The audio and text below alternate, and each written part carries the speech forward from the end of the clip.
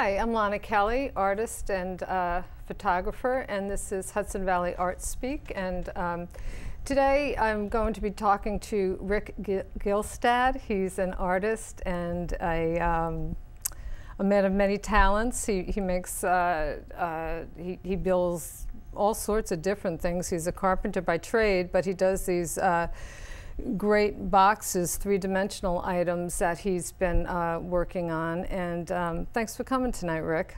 Well, thanks for having me. You're welcome. Now, I should remind everybody, though, when they're looking for your art, that as an artist, you're known as ERIX. Right. Yes, E-R-I-X with an X.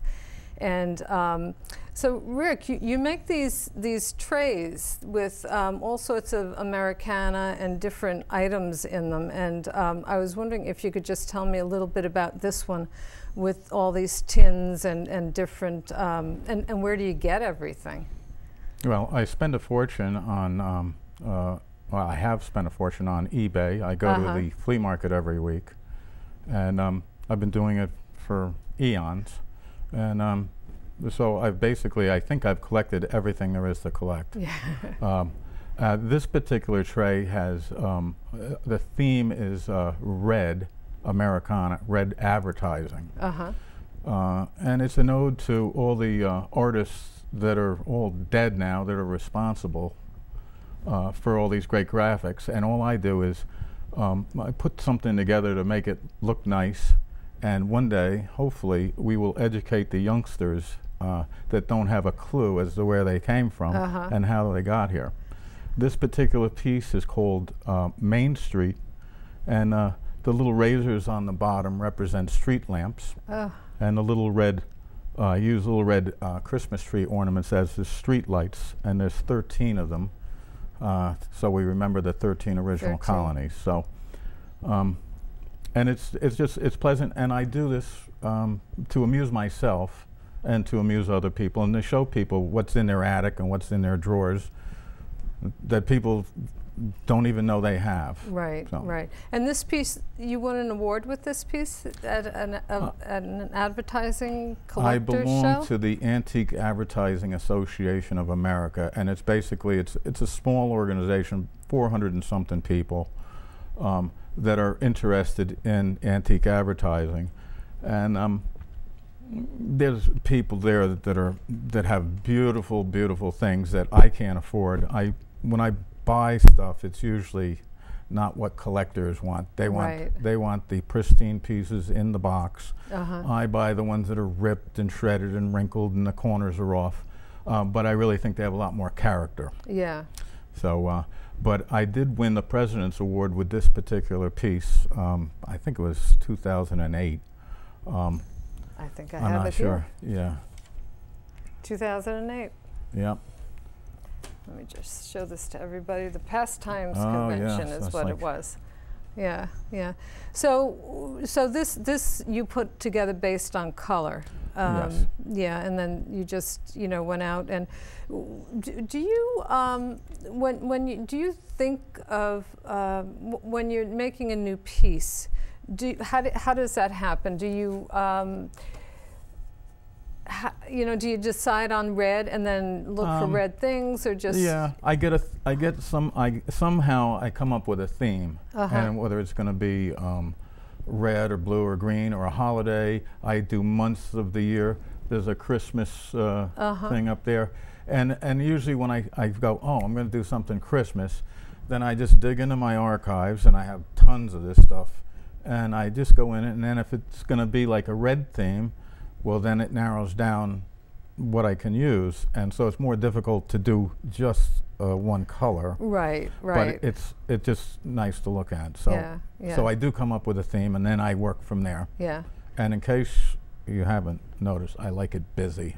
Yes, yes. It's always packed full of things. I like it like an overload, so you have to come up. It's like a carnival. It's you just have to sit there and look at it and try to take it all in. Well, I've been to your studio, and your studio is like that too. It's just packed with not just created pieces, but the what you use to create them. There's boxes and all sorts of collections and different crazy pieces it's a sickness all over I'm the trying place. to keep under control, basically, is what it is. Well, I guess this is a good way to it keeps me home and out of trouble. Yeah, yes. yeah. Well, your Christmas piece is really interesting because you have those a lot of those really nice old ornaments in there, and I know that you usually have kind of stories behind a lot of the pieces. So, like what the beads might represent, or the little dolls in there. What you know. Basically, that's like almost like a Christmas story or a Christmas wish. It's like Christmas morning under the tree. Down on the bottom, you have the packages for the little kids. But the main part of that is an old tin with Santa on it. It was in terrible shape, and I don't know where I got it. I think I got it with a lot or something. And I was going to throw it out, and I looked at it and I go, oh, that's a great old Santa.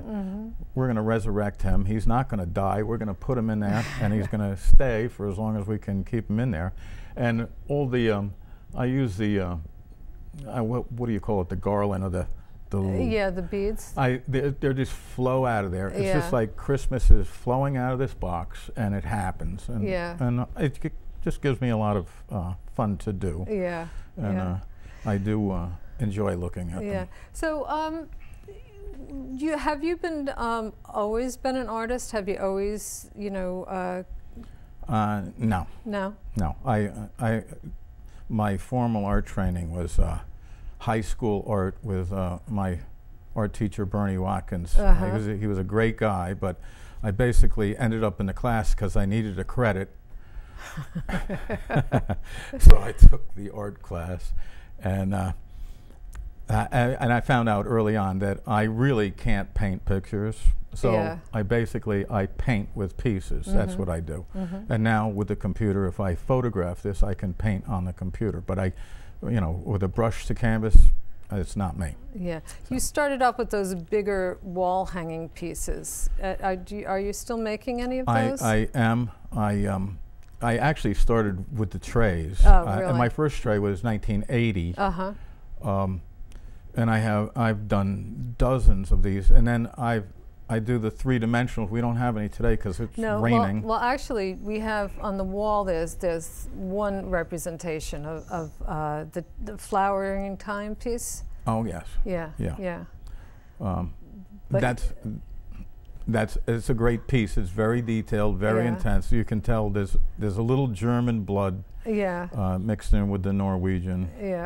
So it's I don't know. It's not simple art, you know. Right. But I don't do simple. It doesn't work for me. So I need to. So I amuse myself, and this is what I do. And just take pieces and put them together. This one behind me, you said it represents, it's a very political piece. You could say that's Congress right there, dysfunctional. You have conservatives and Democrats, and they just sit there, and those wrenches just remind me of crusty old politicians just yelling at each other, but nothing gets done. So they just sit there, and it's a standoff and a stalemate. And stagnated. And I have another one that's almost done. I was going to bring it, but it's not quite finished. It's basically where Congress comes together, kisses, and makes up and gets something done for our country. Wow, let's hope that that's a predictive piece for, you know. Please. So how long does it take to make a piece? You know, it can take several years, and it can take one evening. And one of my most complex pieces that I ever did, it's a three-dimensional, it's got hundreds of pieces in. My wife always recalled that I did it in one night because I suffer from insomnia, and she said, you put the whole thing together in one night because you hadn't started it the night before, and it was done the next morning. When I got up, you showed it to me. Really? And so they can take an overnight, or they can take years. Some of them I start and I can't, I get to a point and I can't go any further, and I just put it down and then come back to it whenever I have an idea. Well, your house too is kind of filled with things that other people overlook. I know you have collections of the Statue of Liberty and 1950s kind of style lamps. I collect ugly. You know, one of my customers I used to work for was an art collector, and he he bought a couple of my pieces, and I don't know that he felt sorry for me, but he paid me well for them. But he was the one that told me about art. He says, if it's good art, it either makes you feel happy or sad or angry. And it made a lot of sense to me. And so I try to do something that makes me feel good rather than bad. Even the political thing makes me feel good. I'm not crazy about the way it is, but making it was fun. Yeah. So, you know, and I have a lot of one-liners, and art is in the eye of the beholder. Not everybody likes this kind of art. Right. They might like, you know, simple, or they might like painting or photographs. So, art's in the eye of the beholder. Yeah.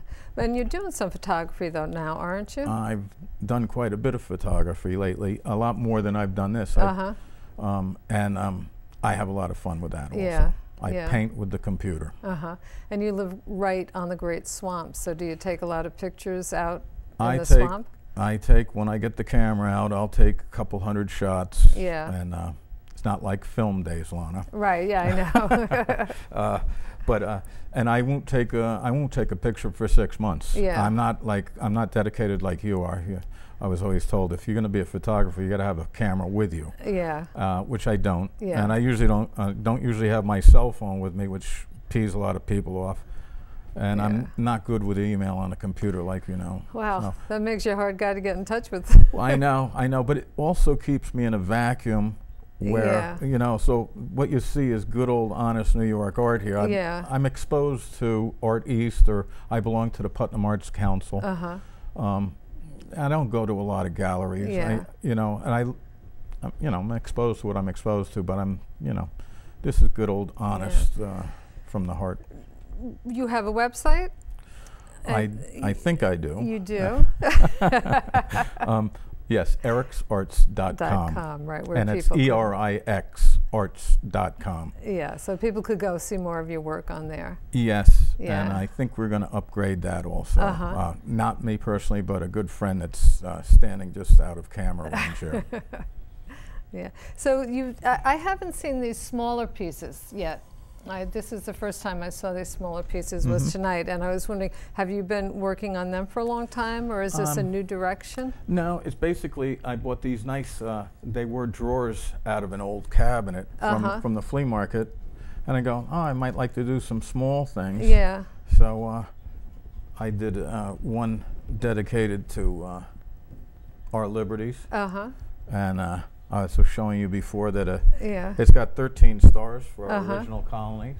You want to make sure that you always remember where we came from, and always remember this lady right here and what she stands for. Liberty is very important. We have less and less all the time, but it still works. You know? It still works. It still works. That's right. That's right. And then you have now you said the one with the 7-Up was political also. That I call party lines. And if you can do a close-up on party lines, the top, the one bottle is probably your conservatives, and the case is probably your liberals. And they both want the same thing, only different. You know, whatever is good for America, that's what, this is how you're going to go about doing it. And, you know, the liberal might use the case where the Republicans, you just use one bottle at a time. What, you know, and you can, you know. So. Well, believe it or not, our time is up. I'm sorry to hear that. It really just flies right by. And thanks for coming tonight. And everybody should look forward to seeing Rick at the Open Studio Tour. Thank you very much. Thank you. It's been a pleasure, and thanks for having me. This is special. Well, thank you.